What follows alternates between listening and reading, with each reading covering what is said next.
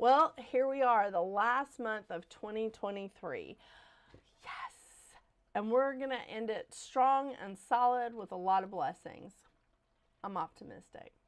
I'm always optimistic. I always just like to go into the month going, this is going to be great. There's a lot of potential here. There's a lot of good stuff happening.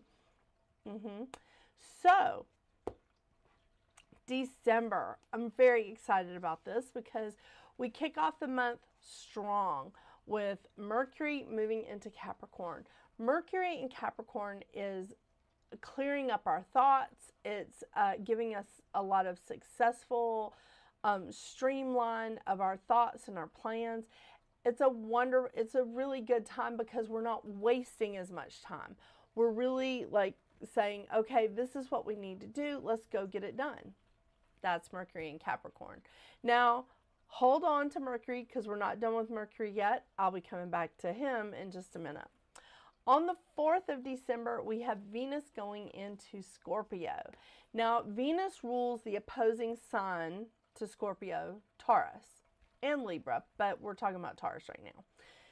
So Venus rules Taurus. So Venus in Scorpio is not the worst place. Venus does not like being in Virgo. I think we've talked about that. But Venus in Scorpio is not the worst place for Venus, but it's not a comfortable place either. This is a very intense time. You're going to see a lot of intensity here. Power struggles, maybe money concerns, or if you had money concerns and they've sort of been hidden, they come to the surface during this time. On the 6th, we have Neptune going direct, which is fantastic because this is setting our imaginations free. Oh, yeah. So while Neptune's been retrograde, our imaginations have been a little clogged up. Maybe like there's just been nothing to fantasize about. Maybe our dreams have been a little crippled. But now with Neptune going direct, we're letting our imaginations go. We're seeing our dreams are just like way more intense, a lot more vivid to like scenes to them, and our faith is increasing. I love it. I love it. I'm here for it. On the 7th, Hanukkah begins. So if you're celebrating Hanukkah, happy Hanukkah. On the 12th, we have a new moon in Sagittarius. I'm going to go into great detail about the new moon in Sagittarius when I do the zodiac reading and card pull for the new moon in Sagittarius. So make sure you tune into those videos to see like what's shaking out there, because the moon is conjunct Mars. So you know what that means when Mars is in the mix. A little bit of aggression. So I'm going to go into a lot of detail about that new moon at that time. On the 13th, I told you we weren't done with Mercury yet. Here it is. Mercury goes retrograde. Yeah. Mercury goes retrograde at 2:09 a.m. Eastern Standard Time. So Mercury's going retrograde in Capricorn. It's going to be great. Mercury's going to be retrograde until January 1st of 2024. So that's just a little bonus. It's just an awesome bonus for all those parties and traveling days and holidays that Mercury's going to be retrograde. Isn't that great? Yeah. Told you there was a couple of little catches. Okay, then on the 21st, we have a really busy day. We have the winter solstice. If you are celebrating the winter solstice with your crew, with your coven, whatever, happy solstice. The sun also goes into Capricorn on this day. And, again, busy day. Venus is in opposition to Uranus, and Mars is quincunx to Uranus. Now, excuse me, I told you I'm getting over a cold. So with Venus and Uranus being in opposition, this is a really moody and impulsive time for us, like feeling wise. Unfortunately, with Mars quincunx Uranus, it's also an impulsive time, but it's a time of rash behavior. So we really, really need to think things through during this solstice, during this busy day on the 21st. So Let's just think things through. The great thing is that Mercury is sextile to Saturn this day, so it is a time of thinking things through. It is a time of planning ahead. So there's some help there. There is some help. On the 23rd, we have Mercury retrograding back into Sagittarius. Now, Mercury is not a fan of being in Sagittarius. It's not the most comfortable place for Mercury to be because Mercury rules the opposing sign of Gemini. Mercury rules Gemini and Virgo, but Mercury is in opposition to a sign that it rules. It's not the best place, not the worst place for Mercury, but it's not the happiest place for Mercury. So we're still going to see the things that Mercury and Sagittarius feels, which is we're not able to articulate, we're not able to get our point across, the communication does not flow very easily. We're going to see that really amplified because Mercury is retrograde in this sign now. Yeah. Again, super fun. On the 24th and the 25th, we have Christmas Eve and Christmas Day, respectively. If you celebrate Christmas, Merry Christmas. On the 26th, I'm so excited about this. Not only is it Boxing Day to our neighbors from the north, so if you live in Canada, happy Boxing Day, and Kwanzaa is also beginning. So if you're celebrating Kwanzaa, happy Kwanzaa. But this is a full moon in Cancer. The moon rules Cancer. This is a fantastic full moon. I love it. I love it. There's a lot of aspects that are going on because the moon is in opposition to Mercury, it's sextile Jupiter, it's square Neptune, and it's trine Saturn. So there's a lot of aspects that are actually happening in this full moon in Cancer. Even though the moon does rule Cancer, it should be like the happiest day on earth. But there are some aspects that are influencing it. And I will go into a lot of detail on that card reading when I do the full moon in Cancer explanation before the zodiac card reading. So make sure you tune into those shows as well. On the 29th, we have Venus moving into Sagittarius. So Venus has had a very short trip in Scorpio. So now Venus is moving into Sagittarius, which is, it's more social, it's very energetic, it's like looking for that pleasurable, exciting time, and it opens us up to new experiences. It's also a time, it can be a little risky. It can be a time where we're not sure if we want to take the risk or not, but this can be a little bit risky. So again, think things through, but this is a very social, energetic time, and it's just awesome because on the 30th we have Jupiter going direct, and Jupiter is our planet of blessings and luck, and Jupiter goes direct at 9:40 p.m. Eastern Standard Time. So basically, at the end of the day, excuse me, basically at the end of the day, Jupiter goes direct. But it's a fantastic, it's like kismet, it's perfect because the next day is New Year's Eve and everybody is celebrating on New Year's Eve, right? Even those of us that like to go to bed early are celebrating on the 31st. So, I mean, here we are on the 29th with Venus moving into Sag, which is a social time, and then Jupiter going direct on the 30th, right before New Year's Eve. I'm digging it. I'm digging it. Yeah, even if Mercury is retrograde, still could be a good time. We end 2023, not only December, but also the whole year, with 4 planets in Earth. Jupiter and Uranus are in Taurus. We have Capricorn and, Capricorn is hosting the Sun and Pluto. We have 3 planets and North Node in Fire sign. So we have Mars, Mercury, and Venus in Sagittarius and North Node in Aries.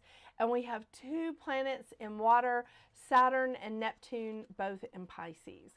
And we do have South Node in Libra. And I've been talking more and more about South Node in the past little while because I've just just been like studying about it and just a little bit more obsessed with South Node. I don't know why. In the past few months. So, but we do have South Node in Libra. I did not check to see where all the asteroids were, but right now I think that's the only thing that we have in air at the end of the year. So, I know it's been a journey. I will tell you, this has definitely been a journey. I'm so grateful to all of you that have just made this like a great channel. This has been an awesome, awesome year. And thank you so much for supporting me. Thank you so much for all your feedback. I appreciate all the comments. Thank you. I'm so looking forward to 2024 with you. But before we get to 2024, let's see what your individual numerology is here at the end of 2023.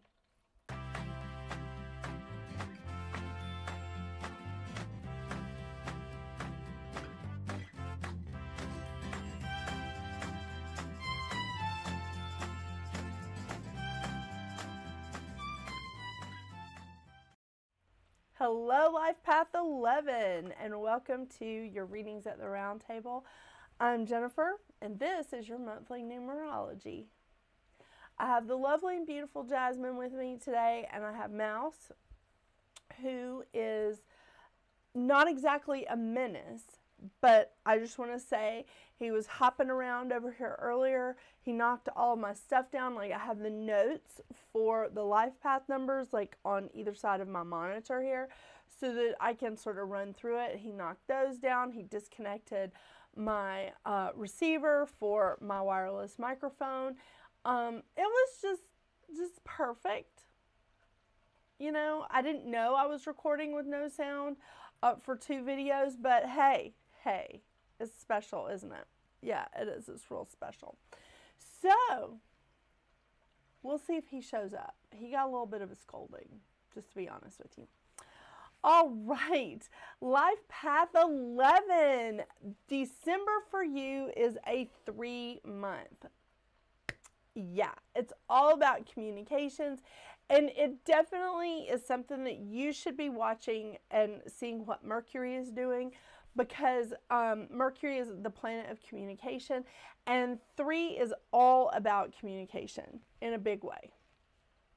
The mantra of the 3 is, I am creativity and vibrant expression, sharing my authentic voice freely. Very, very important during a 3 period. Communications of thoughts and emotions, being able to speak your truth, huge, huge, huge. This is definitely a time of expression, and self-expression in all its different forms are fantastic. Whether you're doing it in art, in writing, in public speaking, or in music, or if you're decorating your home for festivities, for holidays, if you're giving parties, all of that is definitely self-expression. I think it's fantastic. This is a very artistic, creative, and imaginative time.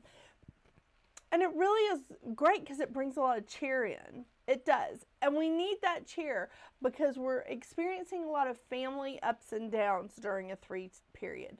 During a 3 month, during a 3 year, we're experiencing a lot of family ups and downs. It's there. So, this is a month all about expression, and so while we are speaking our truth and expressing ourselves, neither one of these things should cause, or it does not give you license to cause injury or to cause injury to another, especially for personal gain. So we're not trying to hurt someone else's feelings. We're not trying to cause injury to other people. This is a time of being able to speak your truth and express yourself, but we're also not limiting other people. Okay? I know. It sounds a little all over the place. It kind of is. Because as we're expressing ourselves, we have to look at other people and go, you know what? That's okay. They're expressing themselves. And for that 11 energy who wants everything, wants everything to be in balance, wants to embrace other people anyway, you are powerfully creative, and this is a creative time. So don't go overboard and forget that other people have the right for self-expression either, too, as well. Yeah. The lesson of the 3 is communicating emotions openly and letting go of judgments of the self and others. And we have talked about this so many times on here because this is a shadow side of a 3, but it's a shadow side of a lot of people. Judging of ourselves is something that once it starts overflowing out of us and we start judging other people, it's really, really hard to bring that energy back in. It's really hard to bring that back, and we don't want it to overflow out into other people, because once we start judging other people, we realize it's so much easier to judge others than it is to be accountable for our own stuff. Yeah. So shadow effects of the 3 is judging of self and others very harshly, unable to speak your truth or communicate openly, being a little pessimistic. Okay, a lot pessimistic, exaggerating, and being gossipy. When somebody who has a life path 3 is not following their path, they do get gossipy and they really exaggerate. So don't fall into that trap during this period.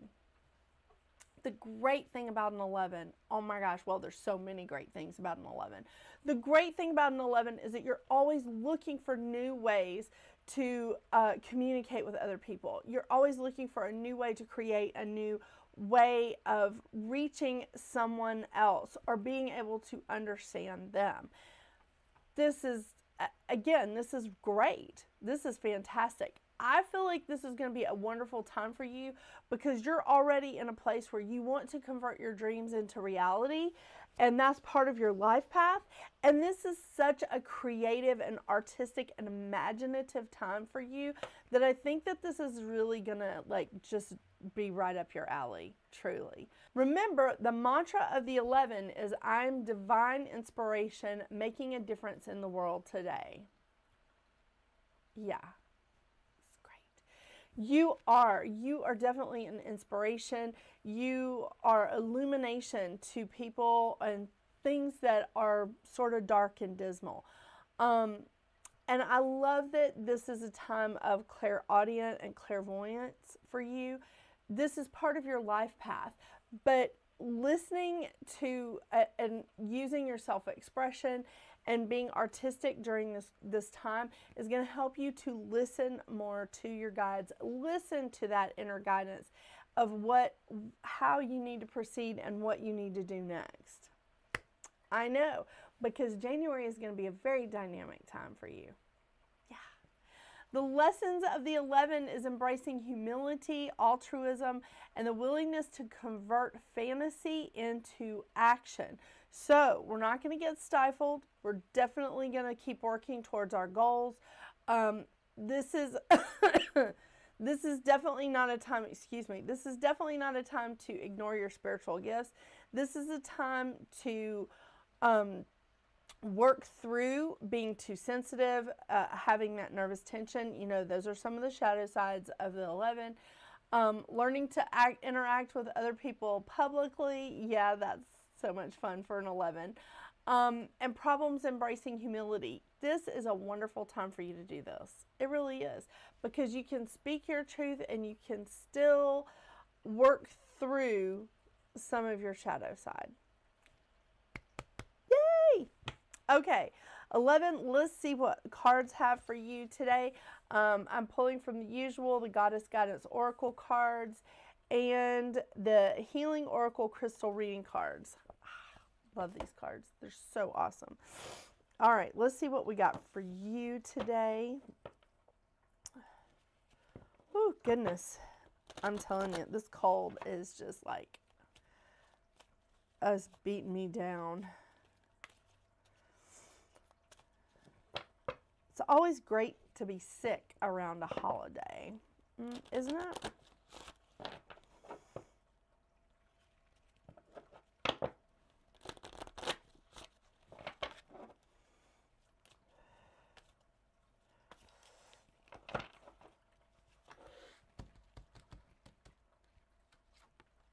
Ooh, Kuan Yin, compassion. Oh, that is great.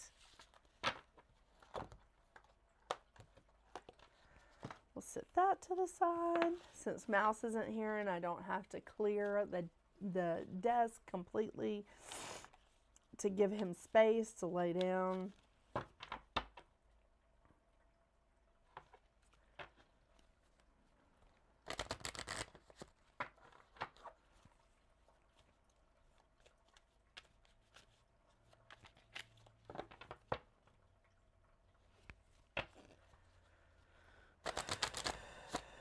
One more.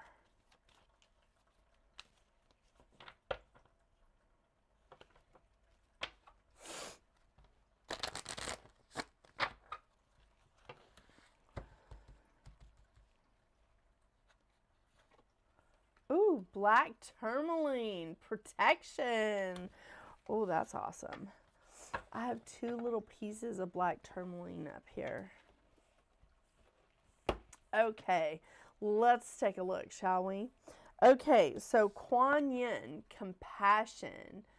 Oh, what a beautiful card. Look, it's sitting in a lotus. Release judgments about yourself and others and focus on the love and light that is within everyone. That is absolutely perfect for you. That is absolutely perfect for you this month, 11. So awesome. Okay, let's pull on the black tourmaline, black obsidian, black tourmaline, protection. What a fantastic card. Black tourmaline is one of the most powerful protection crystals within the crystal kingdom. It draws divine light from the universe and directs it into the darkness. It brings light to the shadows as it illuminates and awakens the wisdom of the void. Oh my gosh, that's what you do. You shed light and illumination on things. It's awesome. As the light meets the darkness, it protects all in its presence. It offers a protective shield around the aura, allowing you to feel safe and grounded, dissolving any negative energies in the field. So it is a great crystal to have around computers and other electromagnetic devices, making for a healthier environment. It's powerful grounding and protective crystal. It dissolves stuck or dormant energies in the body and the auric field. It strengthens and protects the aura and assists in creating appropriate boundaries in your life, which is about speaking your truth. I really love this for you. Life Path 11, this is awesome. This is really awesome. Thank you so much for joining me today. Thank you so much for your support on my channel this year. This has just really been an amazing year. I do really appreciate you. Don't forget to check out your the monthly readings that I do for the new moon and the full moon. And of course, some of the other videos that I have coming out. I've got some new stuff coming out for 2024. And I hope you have a wonderful December and a wonderful holiday, whatever it is that you celebrate. And until we see each other again, get out there and make your magic. Bye.